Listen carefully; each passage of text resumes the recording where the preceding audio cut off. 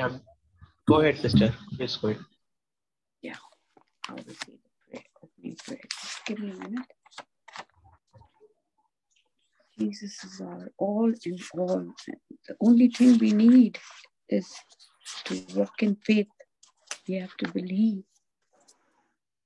Thank you, Lord, Heavenly Father. Thank you, Jesus. Thank you, Holy Spirit. Thank you for this really beautiful day and for giving us yet another opportunity to praise, worship, and glorify your name, Lord. And most of all, to love you like I've never done before. Again, Lord, thank you, Jesus. Thank you, Holy Father.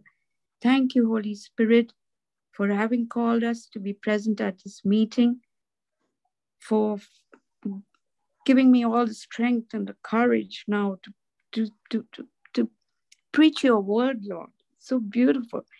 And now, Holy Spirit, come over here.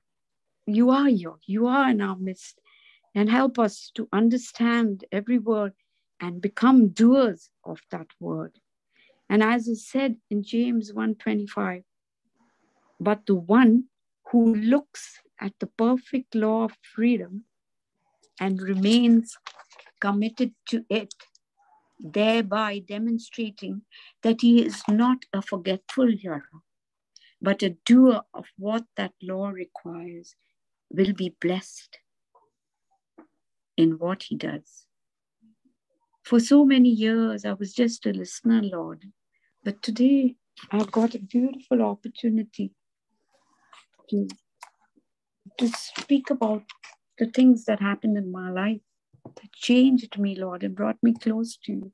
Thank you, Lord, that your love is relevant and that you will never let us go. Thank you, Lord, for not giving up on us despite the number of times we chose to hurt you, Lord, and to remain silent listeners. But you constantly forgive us, Lord, with so much love when we repent. Thank you, Jesus. Thank you, Holy Spirit. Today we choose to surrender ourselves to you and quench ourselves in this love of yours and make this basic teaching now what which are going to think to get right into our hearts now, which I'm going to speak about. Thank you, Jesus, for all this and much, much more. We love and adore you, Heavenly Father, Lord Jesus, and the Holy Spirit. Thank you. Thank you, Lord. Thank you so much. Thank you, Lord. Thank you, Lord. Praise you, Jesus. Thank you, Jesus. Yes, brothers and sisters. Let's get on with our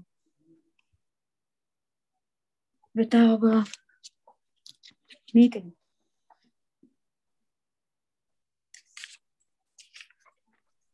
Have I got anyone here with me? Praise Everyone's God. so silent. Yes, praise God. Say something Praise God. so that I'll give me a little Yeah, yeah. encouragement. Say Praise the Lord. something. Praise the Lord. Thank you, Praise the Jesus. Lord. Thank you, Jesus. Thank you, Jesus. Shall I Yeah, we can start? begin. Yeah, please. So my topic for today is walking by faith. So, you know something, let me start by telling you, brothers and sisters, let's stand strong in faith. My brothers and sisters, let's walk out with God, with the things we are going to learn. We learn in the Bible, like John 1:14 says, that the word became flesh and it was dwelt amongst us. And Jesus himself is that word. Here's some good news. We are ambassadors for Christ. Like that? We are God's personal representatives. Wow, that sounds so nice. God is making an appeal to the world through you, each one of us. A responsibility and a privilege. Indeed, what a thought. What a thought. You like to be in that position? Of course. But how? How can we walk with, walk out in the world? We have to take the word of God. study it. If we want to take up this post, which Jesus wants us to be his representatives, his ambassadors, we have got to take the word of God, study it, practice it, then get out into the world and live it out. A rosary or a sticker or a locket or a cross put around our neck and going to church and things like that is not enough. We have to walk it out in the world. And the only way we can walk in faith, literally in the world, the only way we can walk in faith is by practicing the word of God. When one is frustrated and tired in life from trying and trying so hard to be what we want to be, and we fail every time, this message is definitely for you. Maybe you are frustrated with your family, your finances, your kids, your health, etc. But no matter what's going on in and around us, we should hold on to God's promises. Like an anchor, not quitting. Like a Rottweiler dog, that Rottweiler dogs, they don't give in a hurry. So like that, we've got to hang on to God's promises. Don't give up. Once we anchor on the promises of God, then we will see his glory revealed. But is our life centered on our desires? And don't get into that. Our desires, don't get into that. Continue to seek the Lord first. Taking delight in the word. The Lord will replace your desires with his desires. Like that.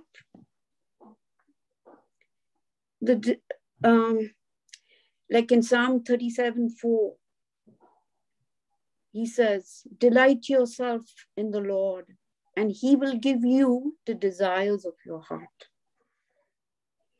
The desires of our heart will come to pass according to his will.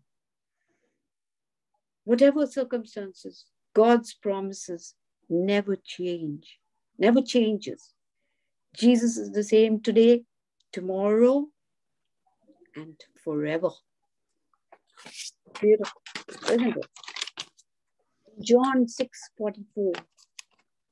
It's Jesus says, scripture is Jesus' word. Jesus says in John 6:44, no one can come to me unless the Father who sent me draws him. That means giving him the desire to come to me. And I will raise him up from the dead on the last day. Eternal life should be the desires of our life with our Heavenly Father. Therefore, when we sit alone and meditate on the word, we have to understand it, stew it, by heart it. Then it starts running in our minds continuously. And that is when we have a fellowship with the Holy Spirit and Jesus continuously. Then we don't even have to pray for anything. All our problems, fear and worry, etc., is no match to Jesus. Satan is no match to Jesus, because actually fear, worry, all that comes from Satan.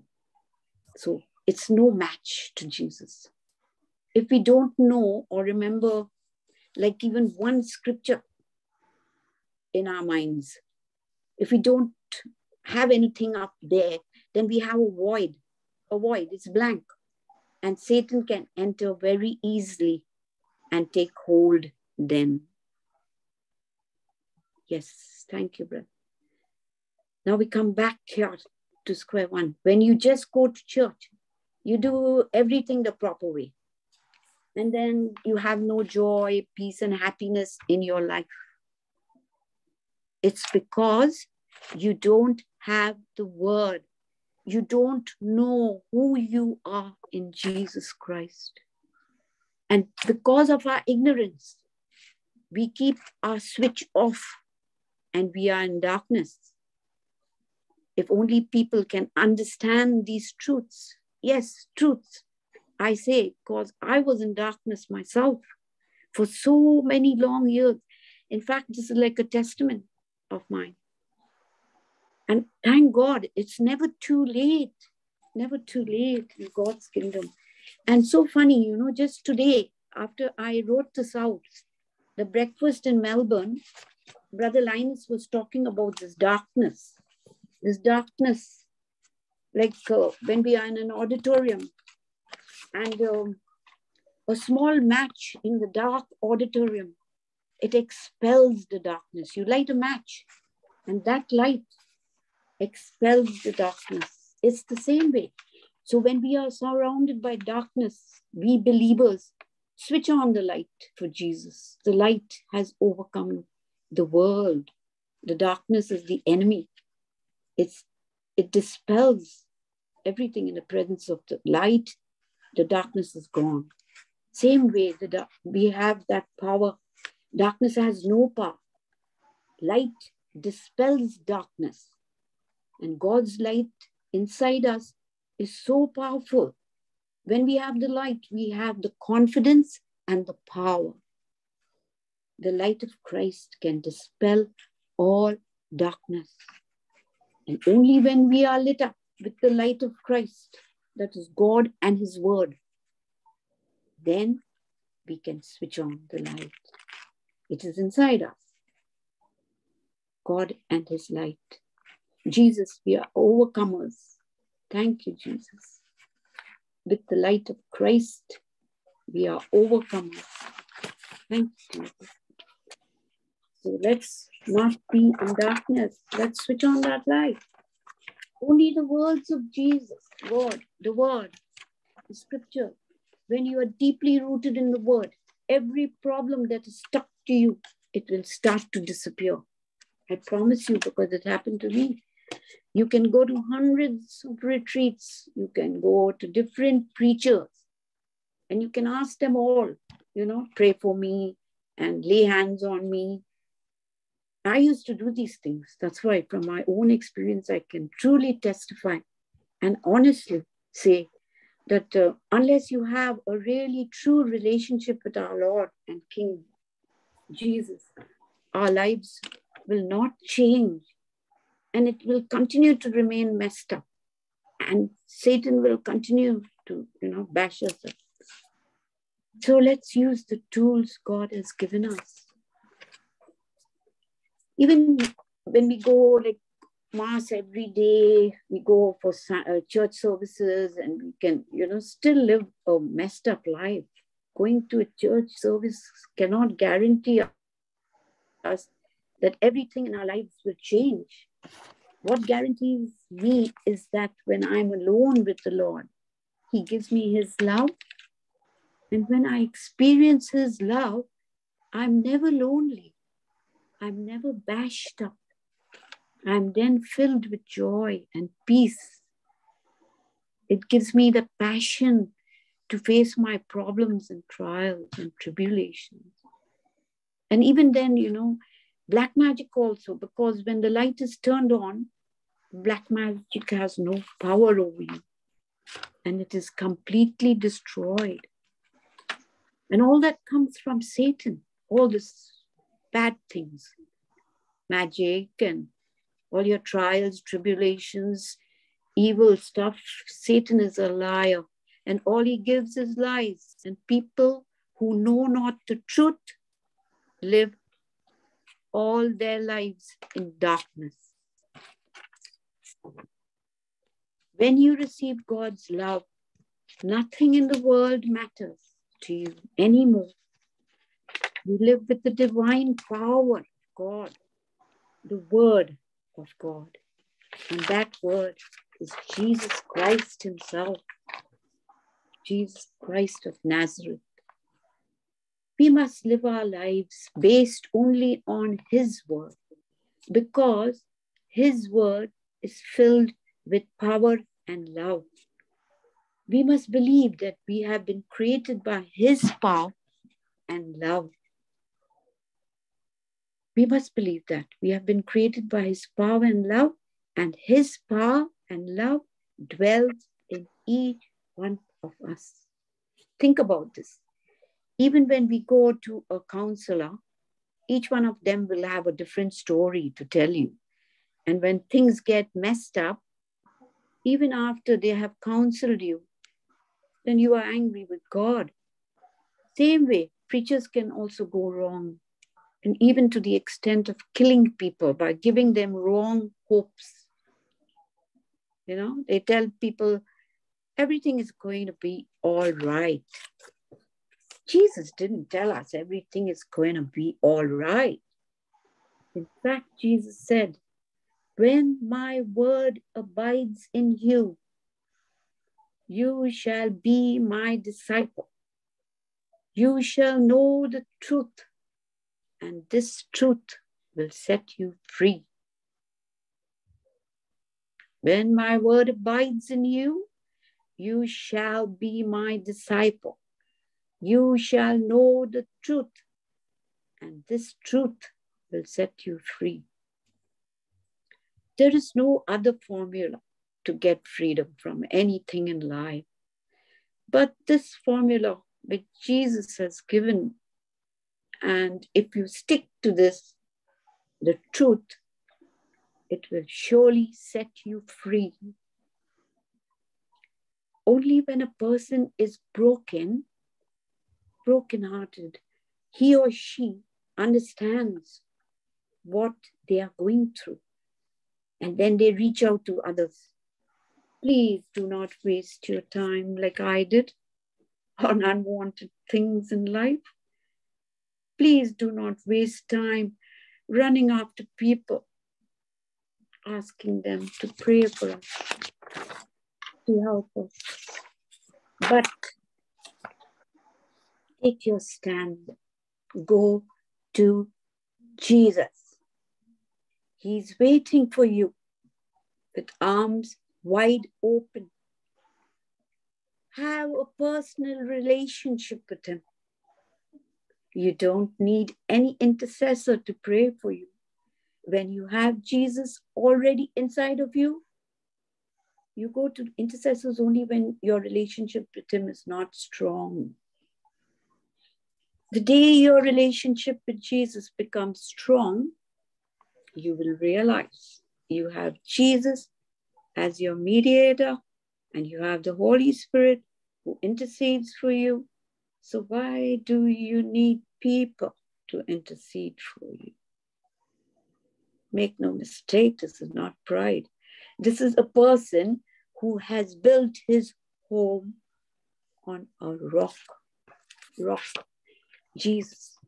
It is time for us to stand on that rock, who is Jesus himself.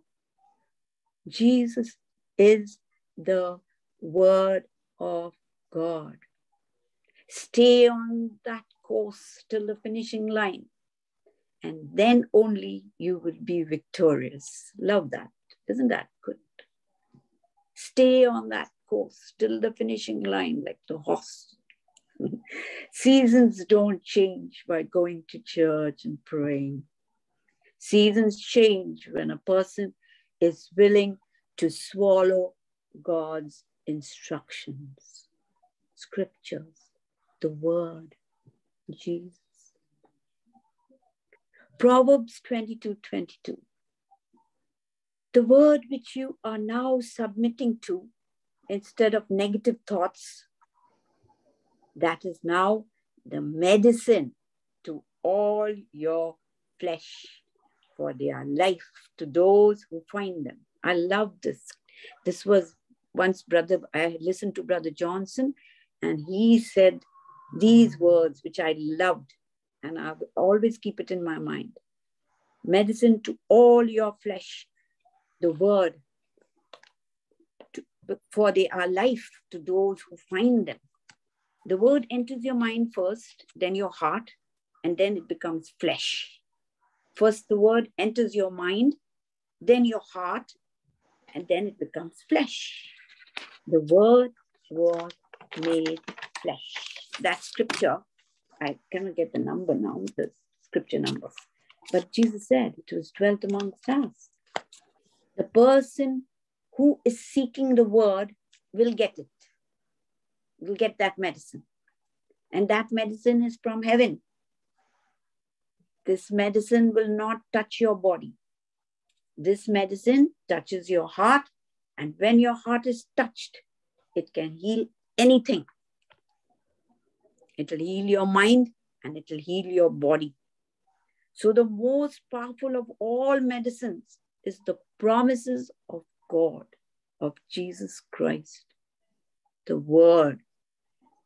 When a person takes God's word, starts imagining it by looking through the eyes of faith, you have to imagine it. Take God's word, imagine it. There is a manifestation. Only when a person does this, then the word reaches the heart. If the person has not used imagination, then it will not even enter the heart. When a person is in depression, what happens? Is he talking defeat? Is he a victim? Is he a failure? Is the person talking death? And it happened to me. I was in very, very deep depression a long time back. And often I got in and out. But only after coming to the word, I realized what a fool I was. You know, when these people, when you are in depression, you are a victim, you are a failure, and you are talking death.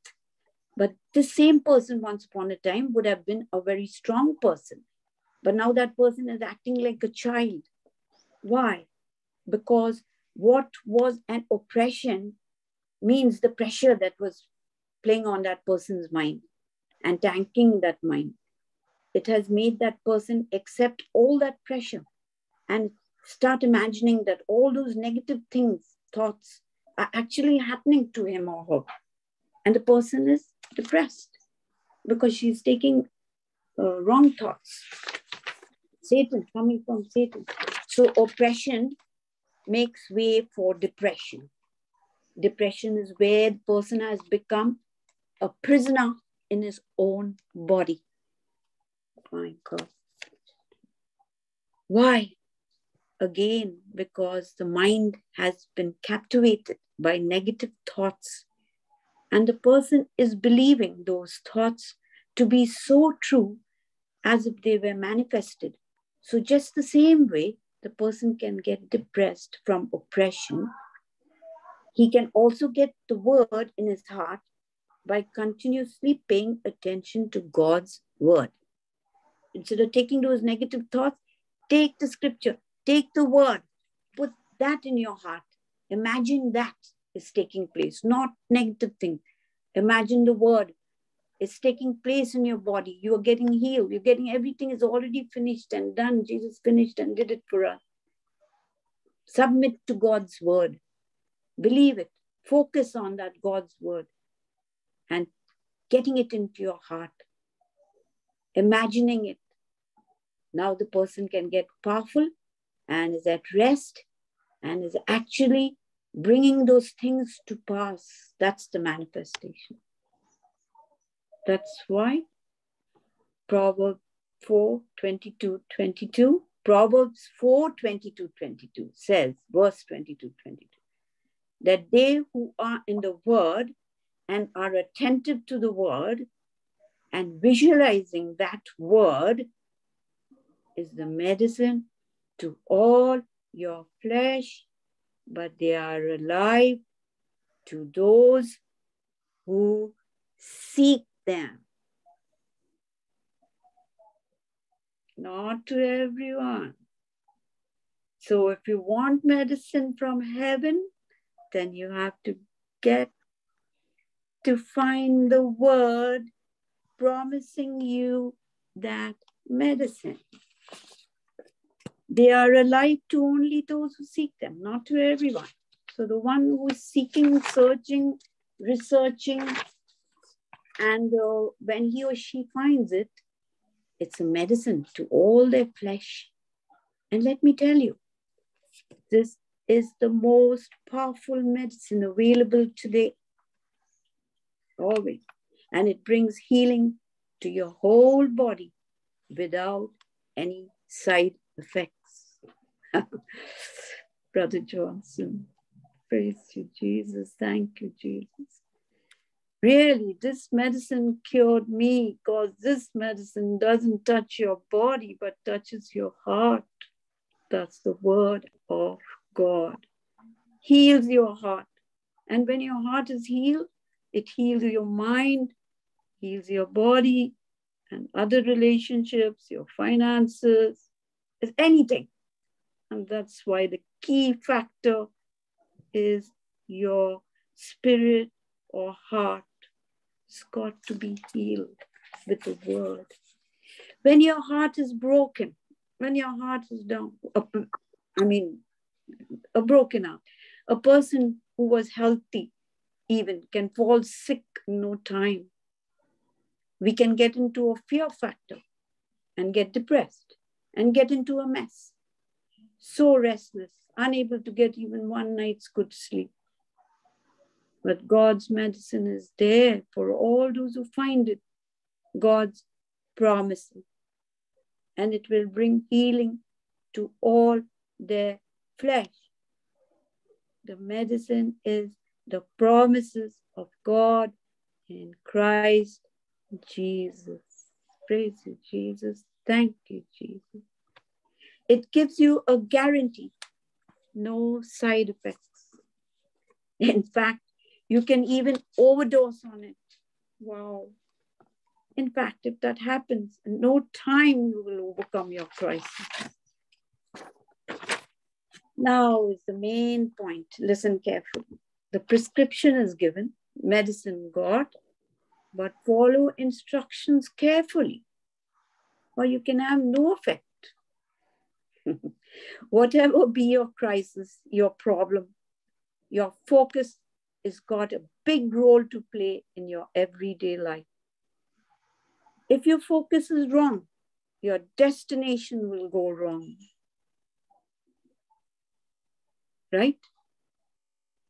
Right thinking can change a wrong action.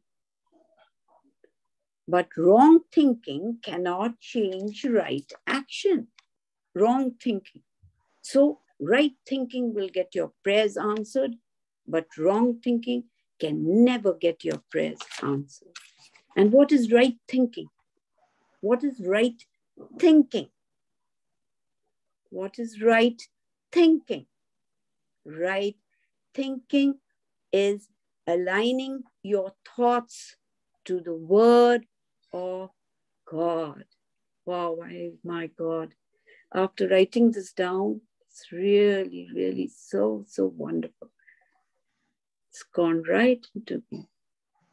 And this aligning your thoughts, when you're aligning your thoughts to the word of God, it's called faith.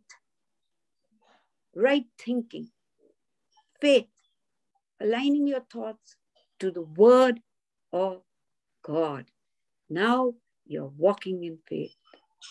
So this brings us to another big, gigantic step to receiving God's abundance in our life. In Hebrews 11, verse 1 says,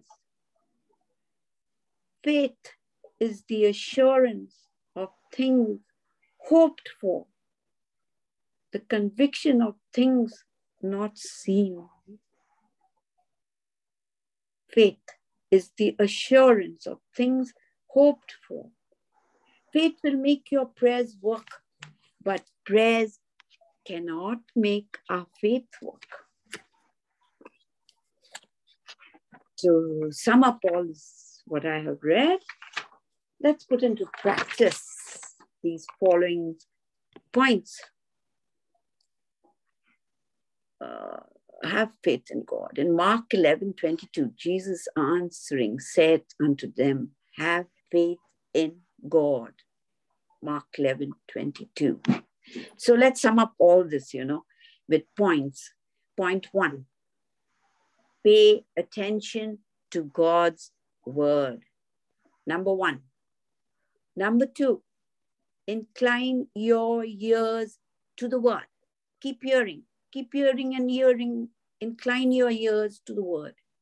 Continue to hear it. I promise you, this is really, really fantastic. It works so beautifully. Third, imagine it. Keeping that word before your eyes in a vision. Imagine it. Keep it in, and the number 4 is the main thing. Now it enters your heart. After you're imagining, you're hearing, then you're imagining, and now it's entered your heart. And don't allow it to leave your heart ever. Keep it there, seal it there with the Holy Spirit. Remember, fact can be changed. Truth cannot be changed. Truth is for eternity. Truth is spiritual law. And the Bible says, God sent his word and healed them. Not God sent his word to heal them, but God sent his word and healed them. Beautiful, isn't that? So that's it, brothers and sisters. Thank you for listening. Thank you so much. Holy Spirit, thank you, Jesus. Praise you, Lord. I hope I was able to deliver that with all faith and, assurance. My Jesus. Thank you, Jesus. Thank you, Jesus. Thank you, brothers and sisters. Thank you, Joyce. Brother, can you make a prayer on that? A closing prayer, Brother Sandeep? Thank you, Joyce. Thank you, sister. Did you like it? Yes, very much. Can you make a prayer, sister, then? A closing prayer? Oh, I'm not good in that. Okay, Brother Sandeep will do it. Thank you, loving Heavenly Father. We thank you, we praise you. We thank you for the word of God, for Sister Joyce, share us, Lord. We thank you for all the work you are, for your word. You sent your word and healed us. Thank you, Lord, for your words, Amen. for protecting us. Thank you, Jesus. Thank you, Holy Spirit. Thank you, Jesus. Thank you, Lord. Thank you. We believe that words which we hear, it will plant it in our heart and bring abundant harvest. We ask this prayer in Jesus' name. Amen. Amen. Amen. Thank you, Jesus. Thank you, Jesus. Thank you, Thank you, Lord. Thank you, everyone, for listening.